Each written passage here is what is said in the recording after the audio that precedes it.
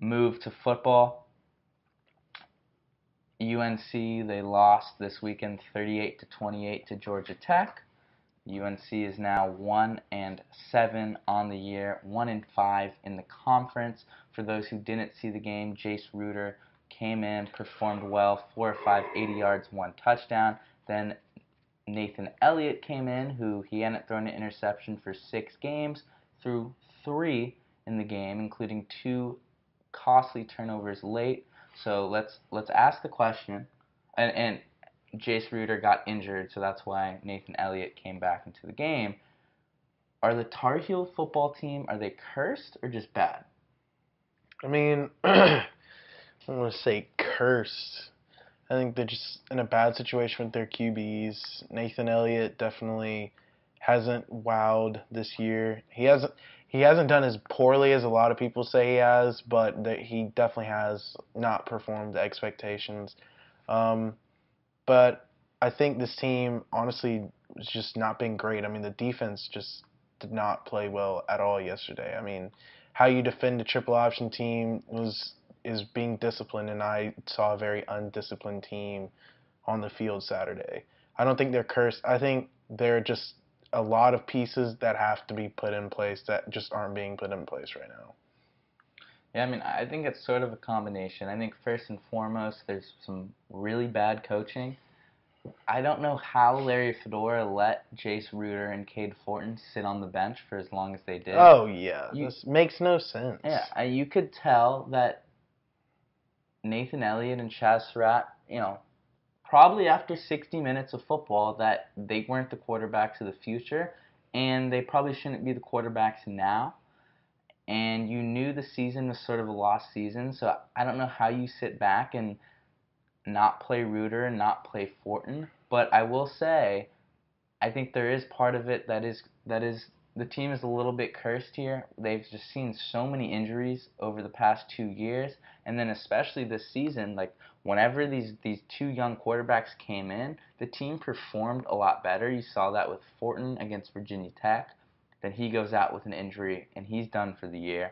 I don't know what the Ruder injury is, if he'll be able to play again this season, but there's only 3 games left, so it probably seems unlikely, but he comes in, he plays great, 4 or 5, 80 yards and a touchdown, and then he shows up in a sling after that series. It is unfortunate. Obviously, if the coaching could be a little better, they gave up 461 yards and 4 touchdowns on the ground. Just like David said, when Georgia Tech comes to town, you know what they're going to do. They're going to run the football down your throat every single play. They threw the ball twice in the game. And both of them were just insanely huge gains. Yeah, 104 yards, 1 touchdown on 2 attempts. 2 completions, 2 attempts. So they didn't even... Doesn't make any sense. Whatever they did extremely well, like ridiculously well. I mean, who runs the ball 74 freaking times? I mean, well, Georgia Tech does. I mean, we all know that's Georgia Tech's game. I'm not understanding how, if you're a coach, you aren't teaching your team to be more disciplined than what I saw. I mean, I thought that at times Carolina looked really good, and then it would just be a mental lapse once every drive that would lead to just a huge gain, just every play. And it's just kind of frustrating watching the defense, which I thought was the more talented of the 2 units at the beginning of the year, just play so poorly all season. Yeah, I mean, I think the offense would be more talented, but the quarterback position has been so bad this year. Yeah. It's also just, I mean, it's crazy looking at the Georgia Tech stats. You have 4 guys that you look at individually and say, wow, they had a really good game. Oliver, 28 carries, 120 yards, 2 touchdowns. Cottrell, 9 carries, 90 yards, and a touchdown. Howard, 10 carries for 90, and Marshall had 8 carries for 61. So Georgia Tech had 4 guys that seemingly put up, if you played fantasy football, 4 pretty good fantasy days, including 2 really good fantasy days. So that's unacceptable if you have the whole week to prepare and you know exactly what they're going to do. Obviously, Georgia Tech has given North Carolina a lot to worry about in the past, and they came in with the same exact game plan they have against every other team: run the football, triple option, run it down your throats, run it, just keep on running it, and they did that successfully. But going back to the question, I do think the Tar Heels are a little bit cursed here. Just so many injuries.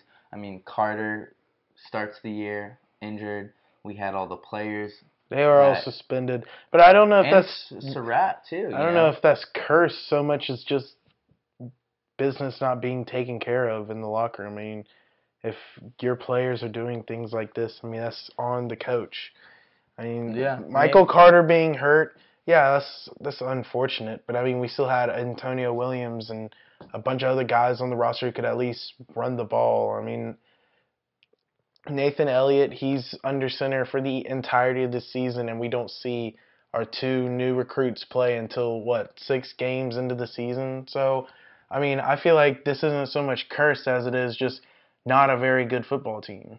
Yeah, I mean, I would agree. I think, that's why I sort of see it as a combination. It's unlikely, what team has 3 quarterbacks come in, play, decent, aside from Surratt, but 2 out of 3 come in, play really good football, out for the year. Surratt also out for the year. So you're left with 1 out of your 4 quarterbacks.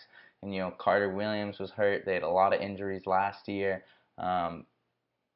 But I agree. I think it's just a lot of poor coaching, a lot of bad decision-making that you're seeing out on the field and off the field, too, with the suspensions. It's bad decision-making everywhere. We're so close. Every game, it's almost like the team puts us in winning position, but it's just like there's a couple of things that'll throw us off.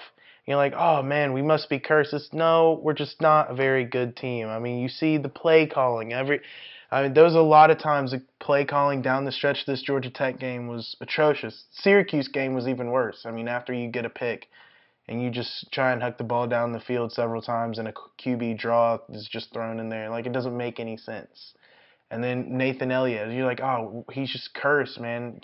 He threw 2 picks in the most vital moments of the game, and one was just straight to a defender. I don't know.